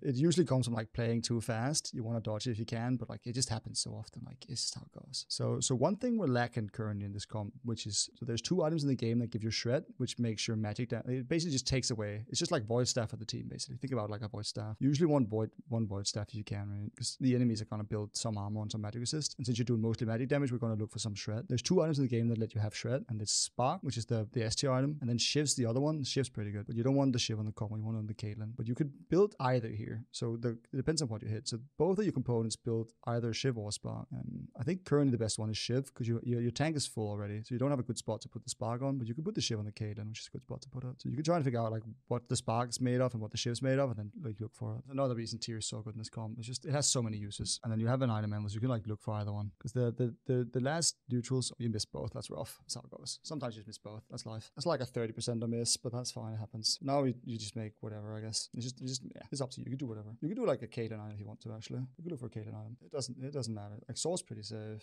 Yeah. It's only bad for Cogma. Since you have a 3-star Caitlyn with an item already, it's better than normal. Oh, I think the Sandra dropped an item. Maybe you get something good here. I guess Dragonclaw's pretty good, but we don't have a good tank to put it on. Sadly, that's the problem. They're both full. Yeah. If you find like the guy later, maybe in my head the guy is. What the fuck am I trying to say? If you find like Nautilus later, you could put Declaw on Nautilus, I guess, right? So every turn the Thieves' Gloves changes, and that's the thematic thing. It's the Thieves' Gloves, so he goes out and steals items basically. So he leaves for a second to go and steal new items. So these 2 are like, yeah, he had those last turn too, but usually those swap every turn. So you pay 1 item to get 2 random items, which is legally okay. Sometimes it's good, sometimes it's bad, right? But mostly you want to build like 3 normal items. The reason 3 normal items are so good is because you get they scale each other, right? So like the blue buff makes your Kog'Maw do 50% more damage, and then the Gnasher makes it do 50% more damage, but from his current point. So it's, if you compare it to the damage you have with no items, it's like plus 75% damage instead of 50%. Like, so they just scale each other, right? Gnashers make the blue buff worth more, etc. That's why TG is usually not that good. But the reason TG is like fine is because you have enough items to make 2 3 item carries, but you don't have items enough to make 3 of them. You can make 2 but not 3, right? So TG is just an easy way to get more items on the board fast and quickly. You just take whatever. You can look for Caitlyn item. I don't expect you to know what those are, but you can try. Yeah. You have an open slot on Caitlyn. You could do Gunblade, I guess, if you get there in time. If you don't get it, so it just gives you the highest cost if you don't get to choose. But this, just put this on Lissandra probably. That's be fine. So this just, if you die, you lose all aggro basically. It's just an aggro drop, which is quite good on melee carries or units that are in the front line, but you don't want to die basically, because you wanted to like stun stuff so you can farm more items, and this makes it hard for her to die. No, the damage doesn't matter at all. She's doing very little damage, but she's stunning things she's doing a 3-second stun, and then she's also printing items, which is why we have her. She's a utility unit basically, so we're not too bothered about it. You can look at Lissandra here. She's gonna pop the Nico here. Oh, I guess Nico dies. So you can see the teapot, right? And then she throws them away. They die too early. But if they don't die, she throws them into the back line, which is quite powerful too. Because imagine you have one tank in the front, you just throw that into the back line. You just walk into the back line and start hitting it. So Lissandra is quite a strong utility unit. She's very strong against you specifically too, because you have 2 really strong tanks. Usually only have 1. Malphite's not a good tank, but Cho'Gath is a very good tank. If you throw Cho'Gath into the back, you're in trouble basically. It's one of the ways you lose late game is people getting Lissandras online. We have an Asir and an Eco on the board. Like at this point, it's like fine. We're just going 9. Asir's good. So we haven't talked about the end game. I haven't showed the end game board. We could do the end game board if you open the planner maybe. I think you probably kill both here. If you open the planner, we might get there. So one of the reasons we don't make the end game board already is because it's going to show up in the shops, which is like slightly annoying. He is fighting you. I think you kill both here. Maybe you don't do 15. We'll see. Maybe you don't do 15 to the guy. I think you probably do. So if there's not enough people left in the lobby for a full, like for everyone to fight someone's going to fight a ghost. And he's now fighting your ghost, and your ghost is quite strong. So you end up killing both at the same time. Do you have time for one more? Yoink. Okay, we'll do one last one. I'll try to tell you even less about the game. Then now you like have to do some item prod on your own. And then one last thing is like the end game is like hit Kog'Maw 3, Cho'Gath 3. I'll share my screen. I have the thing here. I'm already streaming. Can you see my screen? So this is the first board. You recognize this. We've done this multiple times. The end game is adding these units in this order roughly. So the first unit you want to add is Illaoi because it gives you Ghostly Arcanist, and then you want to add Nautilus because he's strong. Then you want to add Hwei because he's strong, and then you want to add Wukong for like the same reasons. But this is like slightly complex. Because what happens if when you're level 6, you can fit Illaoi, it gives you 2 trades. But when you're level 7, you can fit 2 mythic units on top. So you can go from 3 to 5 mythic, which buffs your main carries, right? So on 6 you want to play Illaoi. On 7 you want to play 2 mythic units. On 8 you want to put in Illaoi again, and then like there's some stuff to it, but it's not that important. It's just like generic. This is how it goes when you go later into the game. And these are really late games, so you often end up playing like Tam Kench, who's also a mythic unit. You can like look for mythics, but it's not really important. You've seen it. Like the most important thing is these 2. As long as these have items, the rest is like just put something in that works. Right? You put in Lissandra that game, which is just an Arcanist, and that's fine. But this is the end game board we're looking for in level 9. So if you get to 9 with infinite gold, this is what we're trying to get to. This is what we're looking for. Yeah, the first game, yeah. Or the second game, I mean, yeah. They got fucking railed. You got really strong that game. I think we can queue up a ranked game too now. Yoink, first ranked. But yeah, it's mostly the item tier list. This is only Kog'Maw and Cho'Gath items. Usually you only build Kog'Maw and Cho'Gath items until you have 3 items in each, and then after that we'll start doing other stuff. But I've only told you about those items yet. The rest of it you have to like slightly figure out on your own. If you play if the games go like they've gone like now, you're probably like getting placed in low gold, maybe high silver. Like you're piss chilling. Yeah, like it doesn't hurt, but you haven't been like lucky. This is a very different beast than League, because like if you just queue this up without reading information, this is like really hard to get like into. And there's no barrier of entry to ranked either, right? So League you have to be level 30 before you start playing. The floor in TFT is so low because you don't force people to play the game before they start playing ranked basically. So most of what you're gonna do is fight people that don't stay, like they're gonna be 0 gold the whole game. They don't know what comps they're looking for. Like you're playing a real comp, right? And you're playing around real items. So they're making nonsensical items without having any econ, without playing a real board. And you just cannot lose to those guys, even if you're low roll. So you're like, your baseline is just like gold at this point. You're just gonna get there, like more or less, just due to not like going 0 gold. Because if you're 0 gold, yeah, you're slightly stronger for like 3 rounds, but you're just gonna fall so far behind. And you have 100 HP to work with, right? So like, there's no reason to fall behind early. You can see at the very top, you can see your timer basically. So you have like, you don't have to, yeah, but that's completely fine. Yeah, I just want you to like read them and think about them, and then I'm gonna like at some point I'm gonna show you a method to like look up the stats basically. You can just check what people have clicked and how good it was for them, and just like following that is like the best thing to do for a while at least. So but until then we'll just like you'll just read them and like get to know them, and there's a lot of different ones, and like being familiar with some of it's like pretty good. You're gonna have to learn at some point anyways. So now you're trying to win for the rest of the stage. So if you won one fight, you don't mind winning again. So now we're just trying to win. So it just gives you one item. You could choose either one. Yoink. That's a good fucking start, no? We don't mind that. So most people don't get their best item, but you get your best item here. Now you're trying to win, yeah. Yeah, exactly.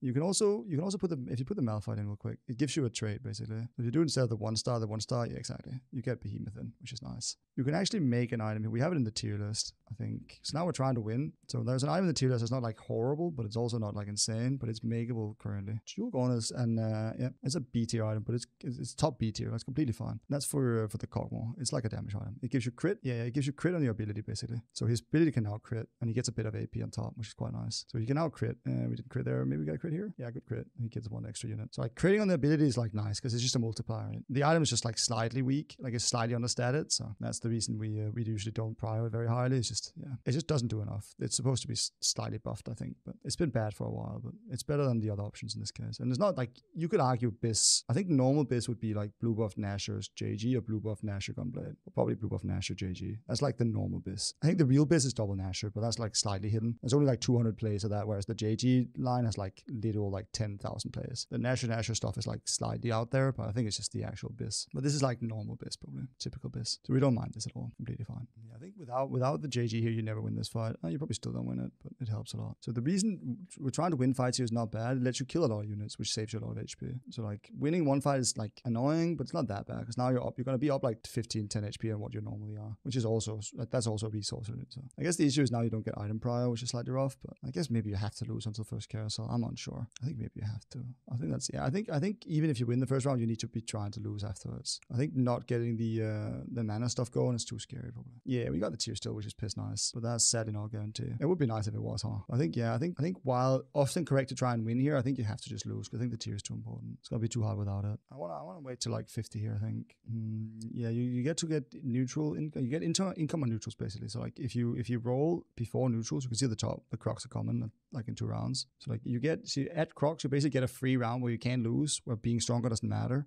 And you want to get as much extra interest in there. This is why the streak's so good. Because you get the streak on every fight you make, but you also get an extra turn of streak gold on Crocs. So you get one fight for free where you just lose for free without taking damage. This is why the lost streak is so good for your spot specifically, right? So you get to lose 5 rounds in a row, get the gold for losing 5 rounds in a row, but you also get the gold for losing 5 rounds in a row on Crocs without losing HP for it, which is really nice. That's one of the reasons we want to lose. Because streaking is just kind of nice into neutrals. You basically double dip. You get a free round of interest basically, which is quite nice. And like, you've lost 3 out of 4 rounds, but you're still top 4 in HPs because your losses are really, really good. Playing to win has some benefits for sure. We're still making good econ. We're saving a lot of HP, stuff like that.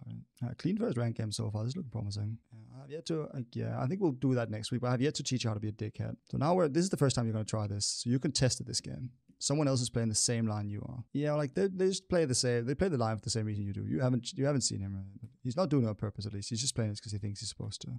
He's playing it wrong already, so you're already ahead. I think you have a lot of gold on him. He's already level 5. Makes it hard for him to hit the units, stuff like that. So while he is on the line, I think you're fine. But that's gonna make it harder to hit, right? Because you're playing for the same units. So there's a shared pool of resources. He's taking some of the resources you want. So it's gonna be harder this game than normal, but you'll be fine. This is like slightly expected. This is gonna happen in a lot of your games. And we're gonna there's gonna be some ways to avoid this later. Or you could like play another comp that's very similar, but we're not going to talk about that before like in a week or 2 probably. We could talk about it next time depending on how comfortable you get in the meantime. But legally there's an out, but we don't usually look for it.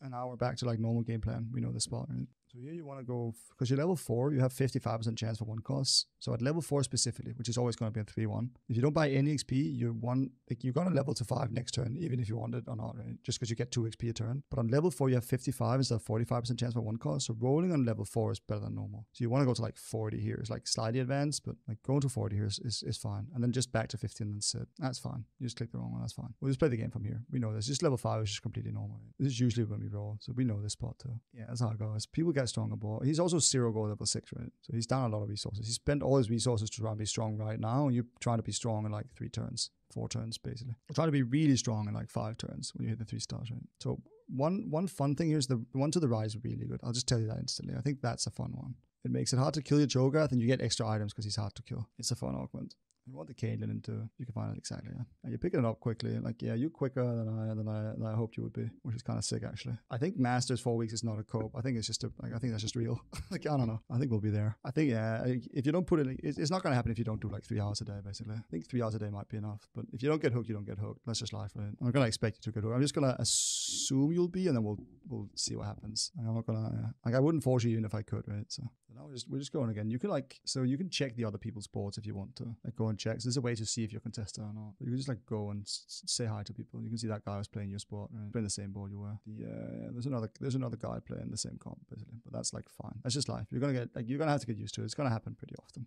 The comp's pretty popular for like, one cards are pretty popular though, usually for the same reason we're doing it. The fucking god of the game, so we're piss chilling. So one thing we could do here that's slightly atypical and is augment dependent is we could go for a cloak instead of a tear off carousel. Because if you read the augment you took, it's just based on the healing of the dragon claws, you get more items, like components over time. If you make another dragon claw, you're just gonna get their double, like at double the speed, right? So it's basically a way to farm extra components. So if you make another declaw, you just get more components faster. It's 2, oh yeah, my bad. It's because I just assume items are like easy. It's 2 cloaks combined, basically. If you check the cloak, if you do 2 cloaks, you get a dragon's claw. And it heals HP, which is really nice. And it makes you tanky, which is really nice too. Yeah, they're both fine, yeah. They're both fine. They're both good for all the normal reasons, yeah. So we really want the tier here. If we're lucky, we get it. This guy might be looking for it. If he knows what he's doing, he's looking for it, I think. I think he's the other guy playing Cockmore, basically, but I don't know. So it's a small duplicator, basically. I think I'm gonna end up calling it a Nico a lot, but it's a small duplicator. It used to be called a Nico's help, but it lets you make 1 copy of a unit, basically. And if it's a blue one like this one, it's only 3 cost and down. If it's a yellow one, it's whatever unit you want.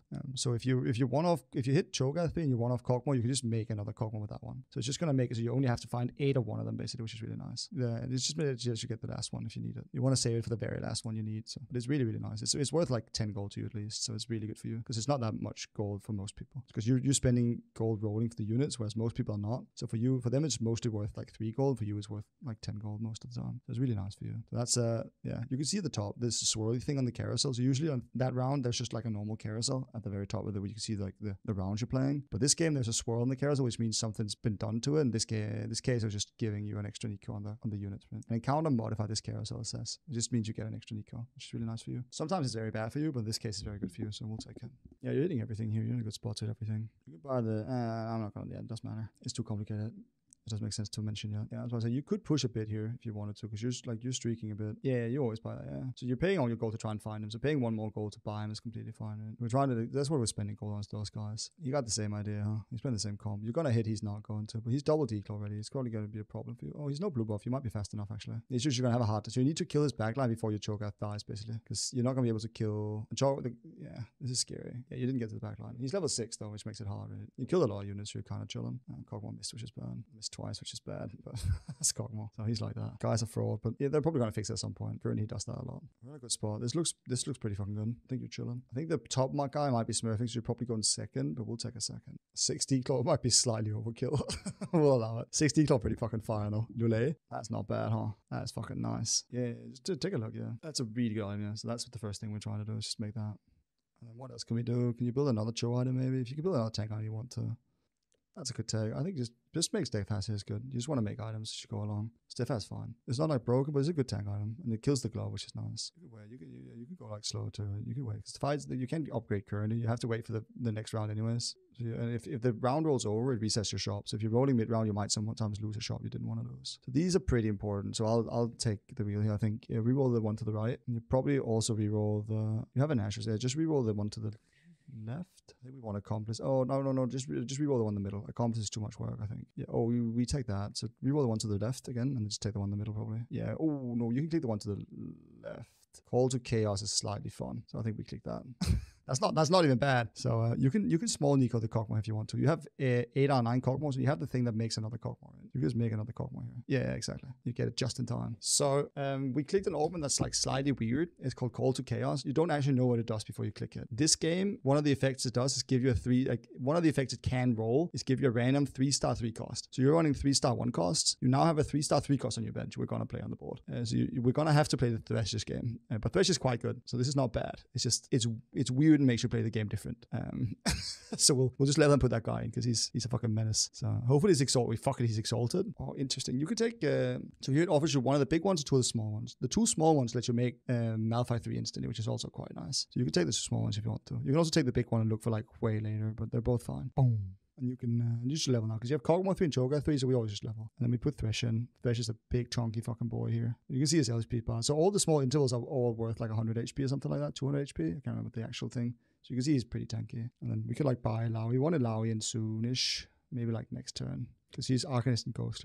We haven't really prepped the board after level 5, but she's one of the units we're looking to put in. So we're gonna buy her. She's on the end game board too. Yeah. The reason she's not on the we're just leveling up. We hit Kog'Maw and Cho'Gath, and now we're trying to go 9. Yeah, exactly. You hit your 3 costs, and now you're really strong. You hit them early stage 4. So you said you were lucky in the other games, but the other games you hit on like 4-5, like 4-7 stuff. But this game you hit like 4-2, which is the expected timing. This is how strong you're supposed to be, basically. This is gonna be most of your games. Some of the games you're just gonna get railed, and it's not the case, but that's life. Right? You want tank items here because you have infinite tanks. Like you have a Thresh 3 you want to put items on really badly, so you're just looking for good tank items here. You can go Cloak, you can go Redemption, you can go whatever. Like you can do whatever.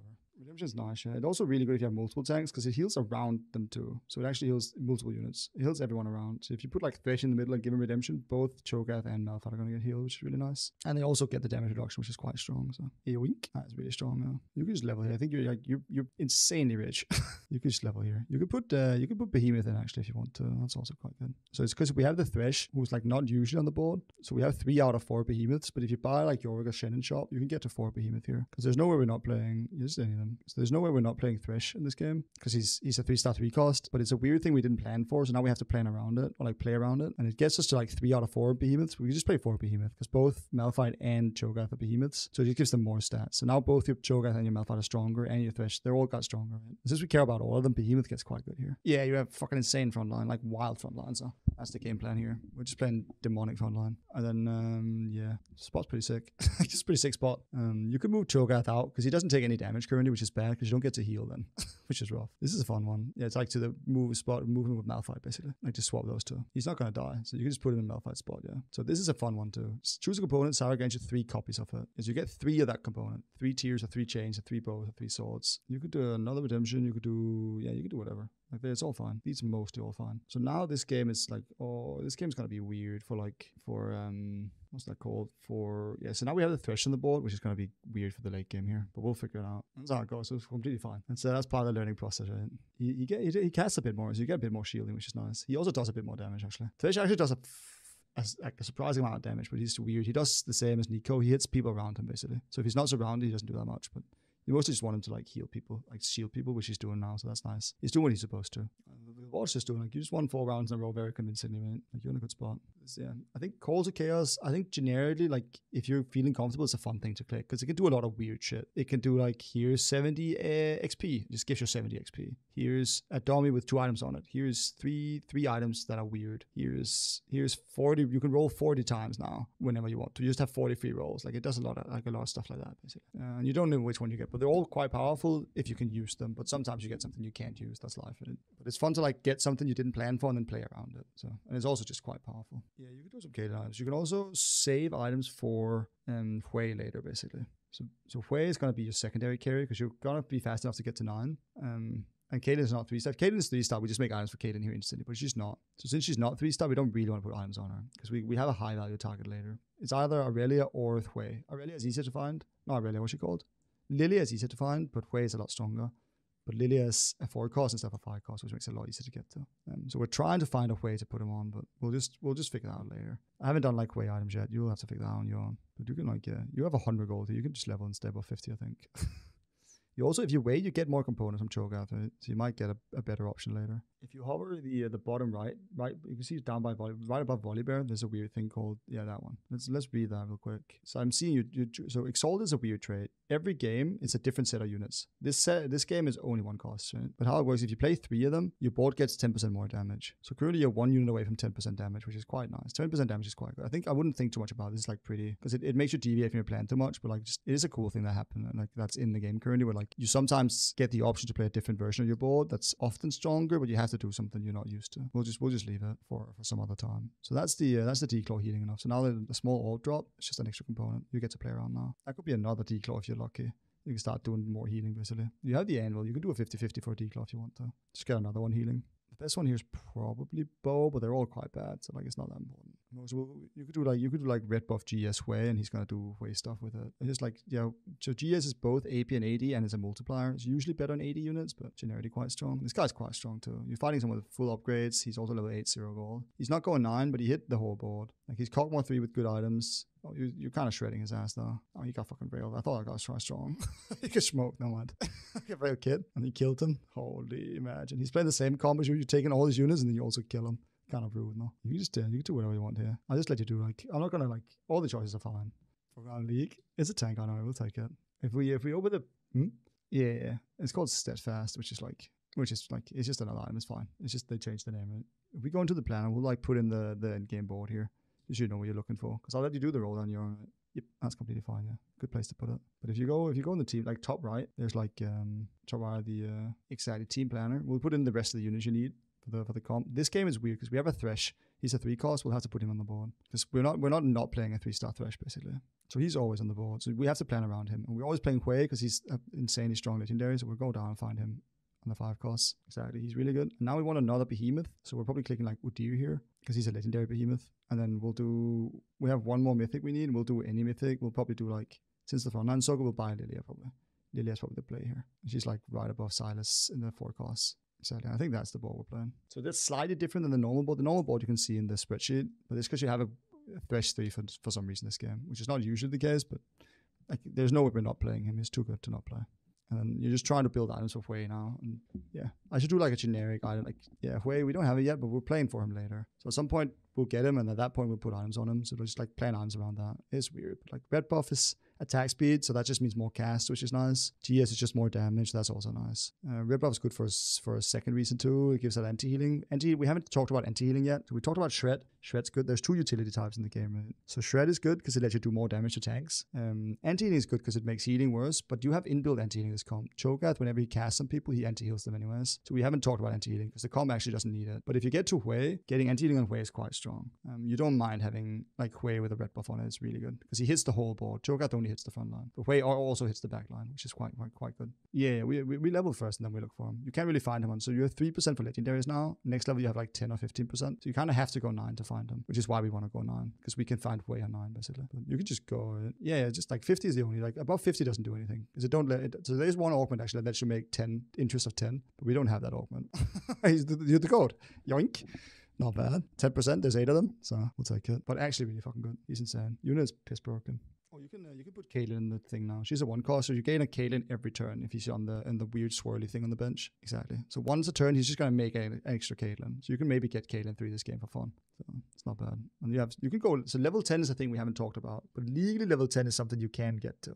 Level 10 does exist. It's basically never worth it because you could just roll on 9 and hit all your upgrades, but you could just go 10 this game for fun if you wanted to. But legally, you basically never go level 10. It's very rare. I think, yeah, I wouldn't expect you to ever be in a spot to do it. Or like, yeah, I think it's so hard to recognize the spot for level 10 that you're supposed to just think it doesn't exist. You just don't think like it exists. It's basically always the max. 10 is like weird and rare, and you need like weird regions and opens for it to make sense. You basically never go level 10. So you basically just roll for your board here instead. Yeah, why not? Like, it costs 1 gold, but we don't care about 1 gold currently. We care about being strong, right? So we'll do it until we find something better.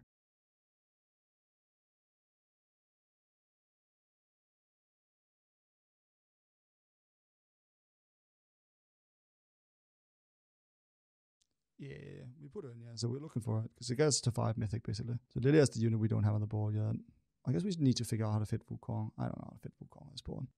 Fuck it. We'll just, yeah, I think you just keep rolling here. It'll be fine. The guy you're fighting is really strong, but you're probably fine when you hit the rest of your upgrades. You can see it here. Like, this guy's super strong, right? Yeah, exactly.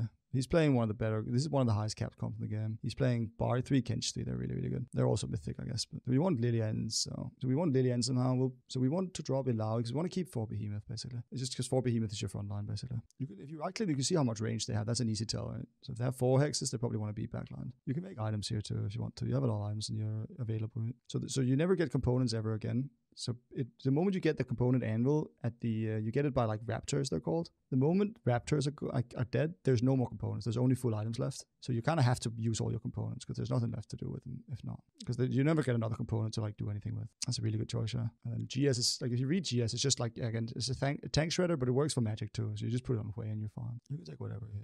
There's a lot of good options here.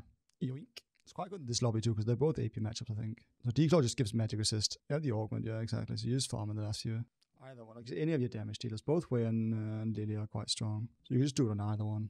You can stack items. Stacking items is usually quite good. You have a lot of gold. Like, so you're like a weird time crunch. At the end of the game, you have a lot of resources trying to get as strong as possible before the other guys get even stronger. So you try and kill them fast. You can still hit Hwei too. We haven't found Udyr yet. Found Lilia. We have an item anvil too. We can pop for extra juice. There's a lot of good options here. They're all quite good. Thieves Gloves on an Irelia too is fun. Nasher on Hwei is good. Shiva on Hwei is also probably quite good. The best one's probably Nashers, but they're pretty close. Yeah, Udyr and Hwei. Hwei 2 is really strong. We can look for like Lilia 3 for fun if you want to. You probably don't get there in time, but like we might as well. Right? So this is one of the places where like rolling with if you click the D on your keyboard instead, you're a lot faster. I roll with my mouse all the time, so don't feel bad about it. It's just like, it's a good way to like practice the roll down because you have a lot of gold. You just want to go 0 gold here basically because there's nothing left in the game. You can see like they're both 14 HP, 11 HP. So that if you win one fight, you win. So you just want to be as strong as possible now and try and kill them. So usually when you get to 9, you stop making econ interest and you just start like rolling because you just want to be strong instantly. Because there's nothing, the game's basically over. We've had a new deal, yeah. But it's just the game's basically over, so we just fucking send it. There's nothing left to do but like hit your units. So that's the idea at least. Late game, you stop caring. The only thing you really care about, you just kill both again because you're pissed strong. But that's the first rank game. You made some good item decisions in the game. Like they were like slightly unprompted. You made I think that's promising. I think you're gold like already. Oh, it's like it's not, you haven't done placements, right? You have 4 more games left. So yeah, I think you stabilize at least gold. That seemed very promising. Yeah, but yeah, very cool. I didn't teach you about augments. I'll show it off real quick. It's not that it's pretty mechanical, but basically there's a stat website and I'll show you how to check it. I made a search that should just work for you. I need you to check it out if the search works, but it should just have already put the search in for you. You just need to decide what you're looking for basically. So what you do is you open this link and you probably just do this before you start playing the game. This is like, you could do this prep work ahead of time. It's called Tactical Tools Explorer. It's going to open this website. Yeah. So what you do is you put in Cogmore and you put in Cho'Gath because those are the units we're playing, and we're going to say they're 3-star. This is the board you're playing. So now we're only looking at, so what this website does is it takes all the games that have been played. So what it does is like when it goes in, whenever a game has been played, it records the game, every board in the game. So here's like the game I played. We were like 8 people in the game and people had these boards at the end of the game. These are all the boards they died with. It just records all this. And then if we put in Cho'Gath 3 and Cogmore 3, it's only taking the games, only like the only sample it's looking at is the sample that includes Cogmore 3 and Cho'Gath 3 on the board basically, which is all the boards we care about. So like if you're playing that comp specifically, if you're only looking at boards where that condition is true, what stuff's true? We see like the really good items are like Ionic Spark, Redemption, Dragon's Claw, Nash's Tooth.